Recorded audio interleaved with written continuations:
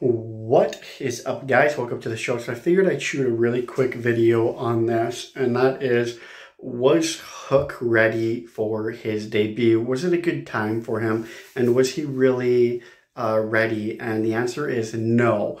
And I'm surprised, being the son of Taz, that Taz would actually put him in the ring that early. I figured he'd give him another year and he would have been ready for sure. His debut match, he was just really green. There was a lot of hiccups. There was a lot of screw ups, a lot of hesitations on Hook's part. If you give him about a year of more training, year of more preparation, made him a little bit harder, like, he would have been ready for sure. And I'm surprised that Taz kind of let him debut that early, when you can tell that there was still a lot of work that needed to be done with him, especially Taz being known for being such a hard trainer, such a brutal trainer, like the only strong shall survive. And to have a debut that kind of really disappointed like that, like, yeah, he won. Yeah, you could tell that there's going to be a good talent there in years to come. Not in recent, like not within this year. Give it a probably about a year, maybe two, and then I would say he'd be ready for the ring. Give it another couple of years after that, and then he'll be at that good mid-card level.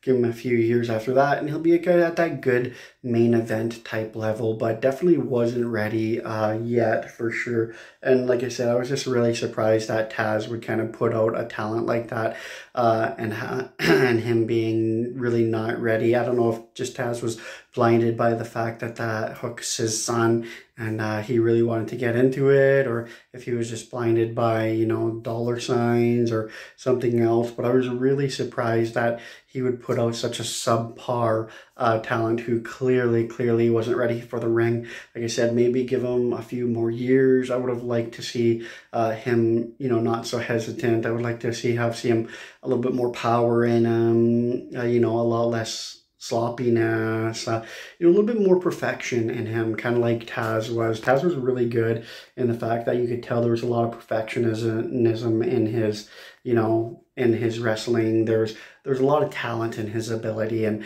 everything just seems to be lacking in his son right now. And I think if he spent like another year or two working with him, he would have been able to correct those and really put out a perfect athlete, which is really what I was expecting to see, a real well-rounded, 100% perfect athlete, which is something that we did not get at all. But yeah, it was just really disappointing. Hook's debut, yeah, of course he won, but look who he fought against, right?